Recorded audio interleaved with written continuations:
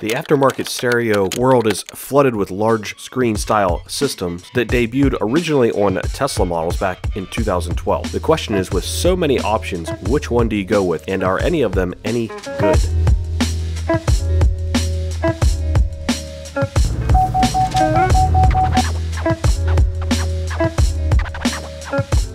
Now, should you really buy one of these overseas made large Tesla style stereos for your vehicle?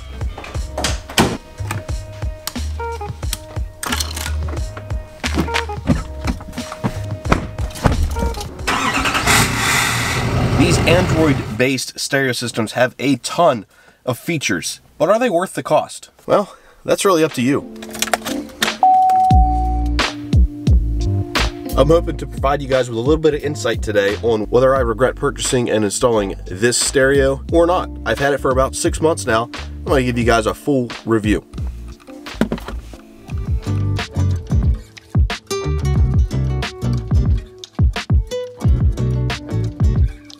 Are they laggy? Are they reliable? Do they connect to the internet? Does it work with Android Auto, Apple CarPlay? How does it sound? Do the steering wheel controls work? Does the backup camera still work? And how well does it work? Does it need any kind of wiring? These are all a bunch of the questions that you guys asked, and then some, that I'm going to cover today in this video. This is a 6-month review of my 12-inch Android Tesla style head unit in my 2015 Silverado Duramax. Last year I bought this Tesla style 12-inch vertical stereo for my 2015 Silverado. Was I hesitant on it? Absolutely. I've read some bad reviews, I've read some good reviews, and I figured there's no other way to figure it out for myself than to just buy it and try it. So I bought it, installed it, here we are, the next year, many months later, and I'm gonna let you guys know what I think about it, any problems I had with it, how the install went, and if I would do it again.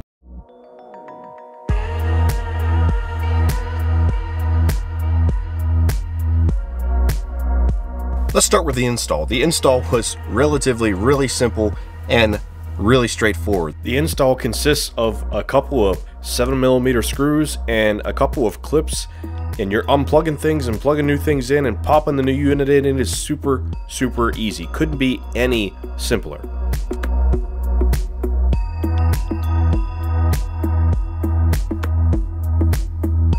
Absolutely just plug and play. There was absolutely no cutting and splicing of any wires whatsoever. However, there are a lot of add-ons that require some sort of wiring, some sort of disassembly, running wires, modules, etc. Not to dive too deep into that, but there are a whole bunch of modules that include 360 cameras, front cameras, side cameras, XM radio, extra microphone, a GPS antenna, the upgraded camera wiring, rear entertainment wiring, steering wheel controls, and the list really goes on and on. There's a ton of things you can do with this. I hardly installed any of those things because they just weren't useful to me.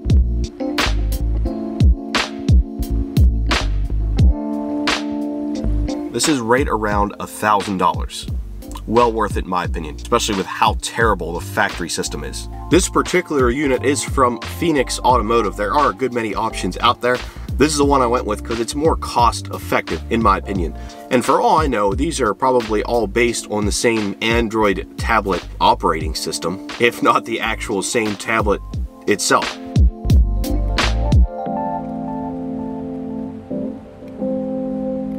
Now you've got all those things up and you're ready to go, but you want to connect to the internet. Does the factory Wi-Fi that you pay for in the truck work with this internet? That I can't tell you, because I never had it in this truck. I wasn't even sure if they still offered it anymore, and the fact basically all I do if I don't want to use CarPlay or Android Auto, I don't know why you wouldn't, I just run the hotspot off my phone and you can do anything you want with the tablet.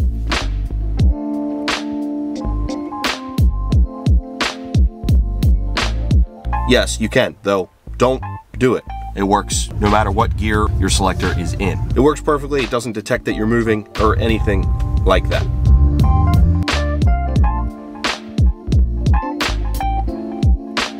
CarPlay just works so well. No complaints with that at all. And when it comes to Android Auto, I can't tell you, but it's made to work with it. I don't see why it wouldn't work with it. I've got an Apple iPhone, so obviously I use Apple CarPlay, and it has worked flawlessly. That includes wireless and wired CarPlay. Now, getting them set up, however, can be a little bit of a pain. I had to dig through a ton of settings to be able to get wireless CarPlay to work. Now, wired CarPlay, that worked relatively simply, still had to go through a lot of settings though. It's not necessarily easy, but once it's done, and it works flawlessly. As you can see right now, I've got CarPlay going with no cable installed, just my phone, and it works incredibly well. To get your wireless CarPlay, probably Android Auto I'd assume as well, to work, you have to connect to the Bluetooth of the tablet, not the Bluetooth of the truck. The Bluetooth of the truck will still be there, even though you've removed the factory radio. So make sure to connect to the Bluetooth of the stereo, the new one, and you should be able to get that to work. It can be a little finicky, but once you get it once, you're good to go. Also, under user settings, make sure you have this selected here as a mobile connection and not just charge only. Mine was set as charge only out of the box. So if you don't change that, your Android Auto / CarPlay will not work.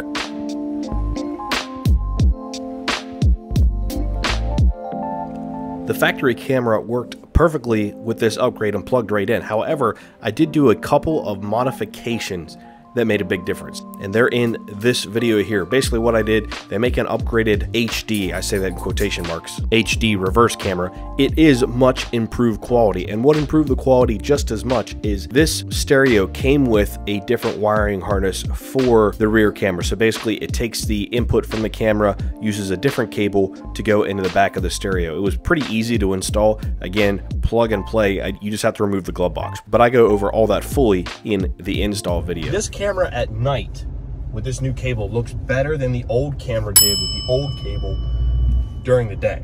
That is a massive improvement, I will say. No exaggerations here. My only issue is it doesn't have the lines anymore, and I don't know if I can add that or what. There might be more settings. Yes, I did upgrade the rear camera.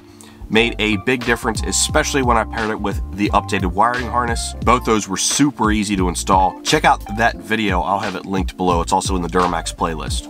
I thought the lines had gone away, but here, for this video, I'm diving into the settings, and I found another setting where now the factory lines work with the upgraded camera and new input cable.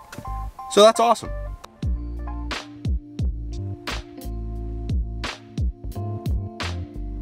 Remote start, everything works just like factory, no changes there. Not only does remote start work just like factory, every single factory setting that you did through the old stereo / radio is still available in the new one. You just go to the home screen, which basically looks like the factory radio, just on this new upgraded screen, and you can go to all the settings that you could before. Works just like factory. You don't lose a thing.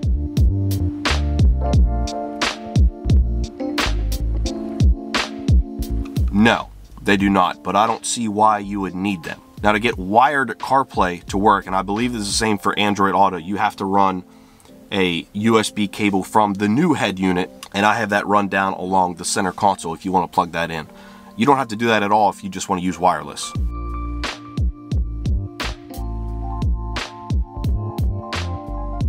Does not use the factory microphone anymore. It has its own built-in microphone to the face of the unit. It also comes with an additional microphone that they say apparently has better quality. I didn't hook mine up because I didn't want to run that wire. The microphone works just fine for me.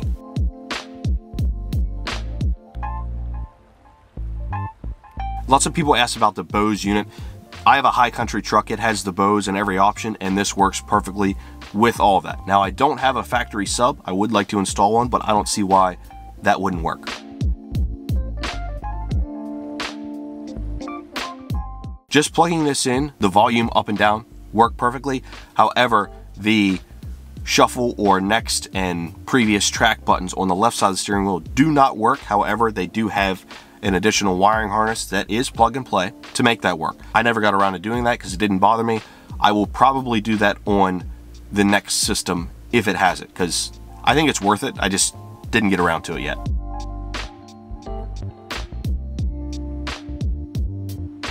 All right, this one wasn't a question, but a quick ad. One quick mention, if you guys are interested in winning a Milwaukee 3/8 high-speed ratchet combo kit, you can purchase anything like this E36 sweatshirt from the website. Every $5 spent gets you an entry to win. This is for United States residents only. It ends the end of April 2023. I don't sell much merch, so your chances of winning are extremely high.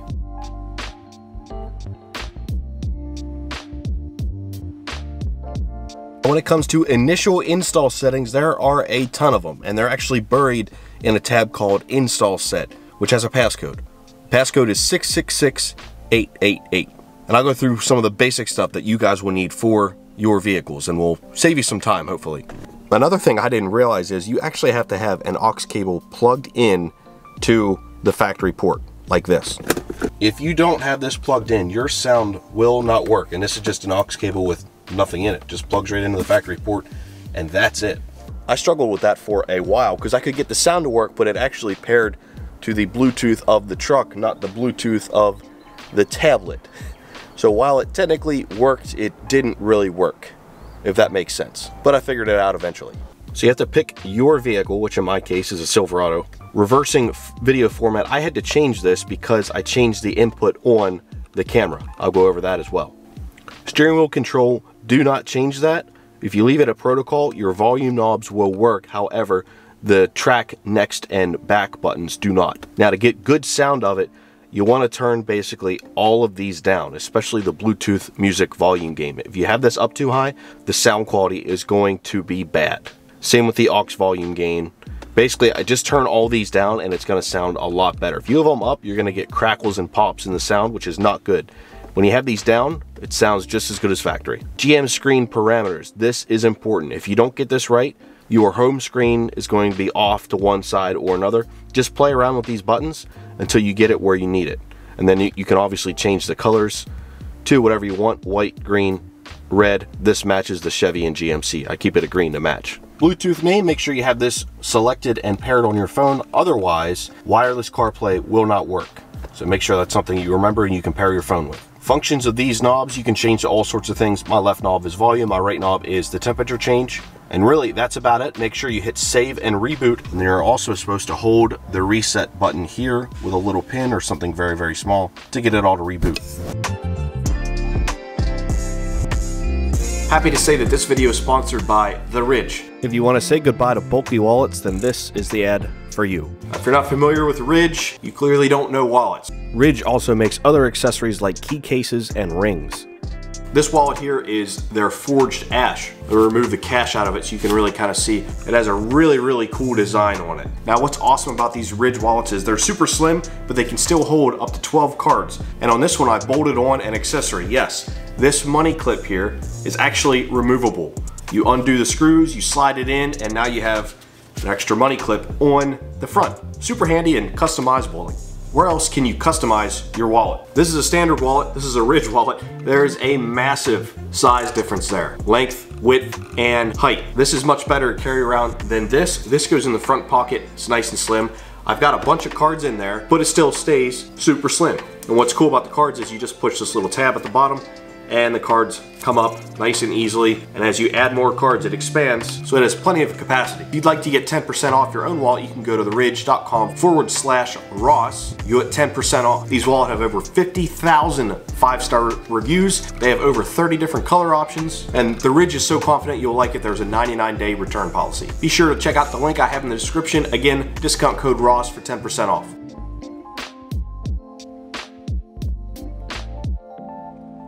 Sound and everything works really, really well. With YouTube, with Spotify, with CarPlay, all that sound is excellent. It's just like factory, nothing changes. I have the factory Bose system in this truck, and well, it works just like factory. The sound quality sounds exactly the same as long as you get the settings right, which I went over.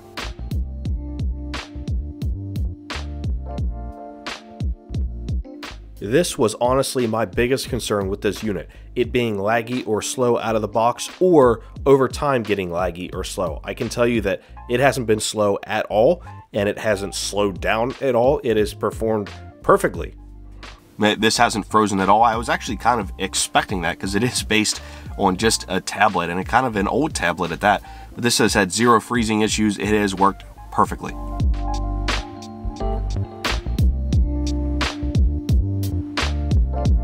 Holding up perfectly, no issues whatsoever. Hasn't slowed down, hasn't shown any signs of its age.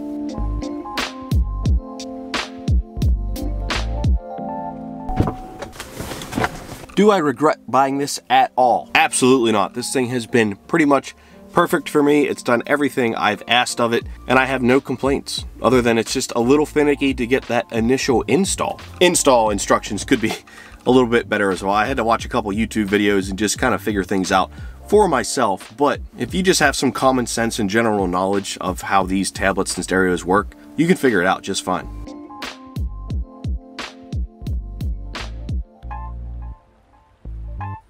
Now, if you'd like to get your own, I have links below. You can get them on the Phoenix Automotive website. They also sell them on eBay. eBay is the link I'll have down below. Now, as always, I have links to everything below in the description box. I have a link to this Phoenix Automotive unit that if you want to check it out, highly recommend it, especially because it's on the cheaper side compared to some other models.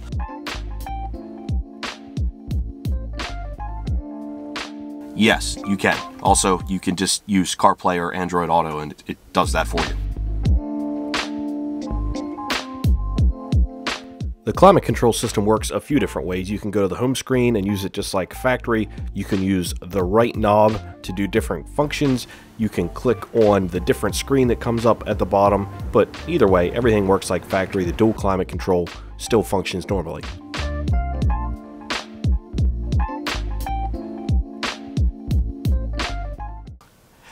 Absolutely not. I kept the factory radio, and since everything is plug and play, you can simply swap the factory radio back in because I haven't cut any wires. It's that simple.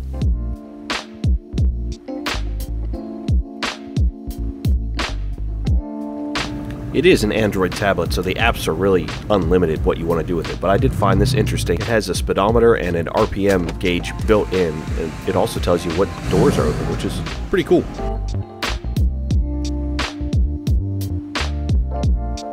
Now, with all the positive things I've said about this Phoenix Automotive unit, I'm actually swapping it out to test another one, and it's actually a little larger. You'll see that in an upcoming video of the Duramax. It looks a little more modern, and it's a more modern tablet as well. Hopefully it works just as well as this one. I think that goes over basically all the questions. I got a lot of questions, but a lot of them were repetitive. The main thing is people asking, how do I like it after 5, 6, 7 months of use? Have I had any issues? No issues at all. The thing has performed flawlessly. I bought this with my own money. This was not sponsored at all, no discounts, and they did not pay me to say anything. This is all just my personal review. It has actually exceeded my expectations. Thanks for watching, guys. We'll see you in the next video. Probably the next one will be installing the new, larger, more modern head unit.